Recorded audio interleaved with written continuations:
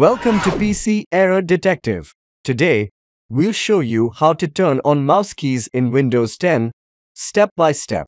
If you find this tutorial helpful, consider subscribing to our channel for more tech tips and troubleshooting guides.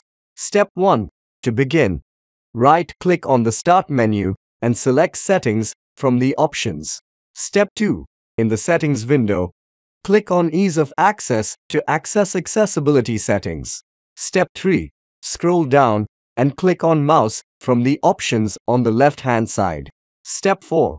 Under the Control Your Mouse with a Keypad section, toggle the switch to On next to Use numeric keypad to move mouse pointer. Enabling mouse keys allows users to control the mouse pointer using the numeric keypad on their keyboard, which can be useful for individuals who have difficulty using a mouse or trackpad. And that's it. You've successfully turned on mouse keys in Windows 10. Thanks for watching. Don't forget to like, comment, and subscribe.